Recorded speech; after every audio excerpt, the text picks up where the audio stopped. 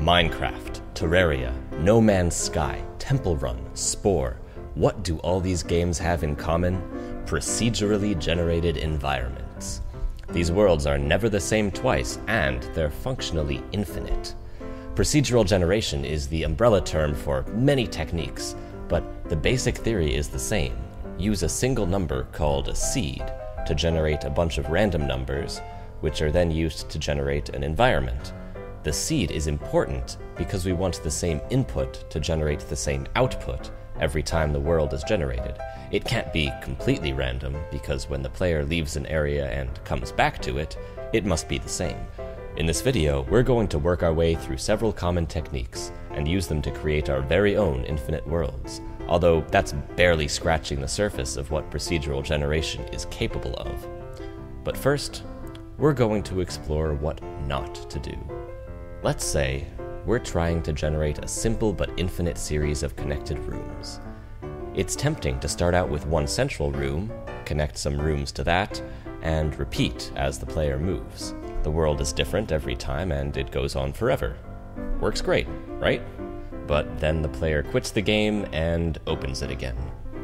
To load the room the player is in, we have to load everything, starting from the very first room. In terms of loading time versus level size, that's not efficient at all. So what's the alternative? Well, let's split the game world into chunks. The contents of each chunk can be generated from three numbers: the world seed and the chunk X and Y position. If those numbers stay the same, that is, if the player is in a certain position in a certain world, then the same chunk will be generated no matter how many times the player leaves and comes back. That also means that chunks further away from the player can be deleted to save memory. Much more efficient.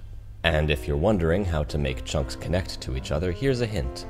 We can also generate a random number using the X and Y coordinates of the edges, and use that to figure out where the chunks connect. The right edge of this chunk will generate the same number as the left edge of the chunk to its right.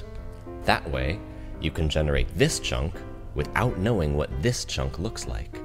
This technique, aptly named chunking, is the basis for the majority of procedurally generated environments. But what about more complex situations? Say we're trying to create islands in specific places, connected by straight bridges. The chunks would look something like this. But to generate a chunk, we first have to know where the islands are in all the surrounding chunks, so we can generate the bridges in the right places. But to generate all those chunks, you first have to generate the ones surrounding them. It seems hopeless, but that's only if we generate the entire chunk at once. Alternatively, we can partially load the surrounding chunks, just the islands, not the bridges, and then load the chunk we actually want to appear. So, as the player moves through the world, the chunks farther away are loaded at a lower level of detail than the closer ones. Even in cases where this isn't strictly necessary, it's a useful technique for detailed worlds. After all, there's no use loading every little detail in a chunk that's far away. Now, for perhaps the most ubiquitous procedural generation technique, noise. For the purposes of this video, noise functions take a coordinate value and return a random value between 0 and 1, represented by shades ranging from black to white. But again, it can't be completely random. That's called white noise, and it gets boring pretty fast. Fortunately, there are other algorithms like Perlin noise that give smoother results. And if we generate a bunch of layers of noise at different scales, then combine them, we get what's called fractal noise. This is used for everything from clouds to lava textures, but perhaps most commonly to generate infinite terrain, because fractal noise has this wonderful property where it can be generated at any location independently, and it will still match the surrounding noise values smoothly. Let's start with two-dimensional fractal noise, and try filling in the noise values that are less than 0.5.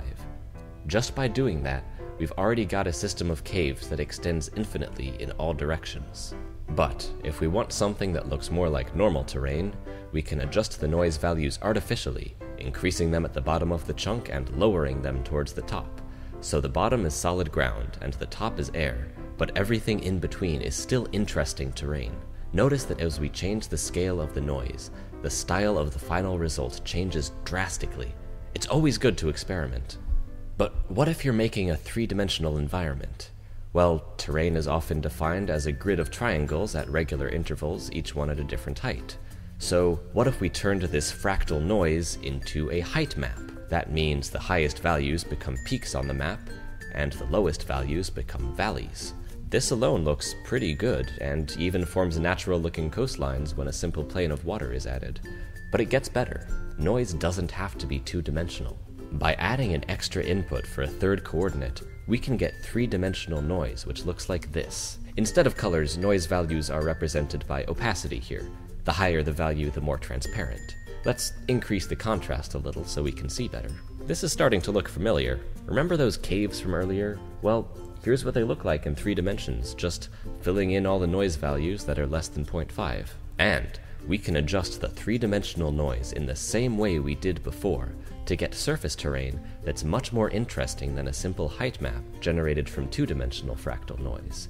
Notice the potential for caves, overhangs, and even hovering bits of land. The only problem with this technique is that, unlike a height map, there's no obvious way to turn it into a bunch of triangles that your graphics card can actually render. There are 2 widely used techniques that accomplish this. One is to sample the noise at regular intervals on a 3D grid. If that particular spot should be filled in, generate a solid cube. The larger the cubes, the fewer points you will have to check, and the faster your world will generate. This is the trick used by games like Minecraft and Cube World.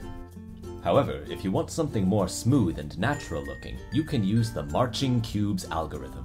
It's pretty technical, so I won't cover it in detail here, but there's a great tutorial in the video description. The basic idea is that it still uses a grid of cubes, but checks the noise values at all 8 corners of each cube to generate more accurate geometry. The most important thing to do at this point? Mess around.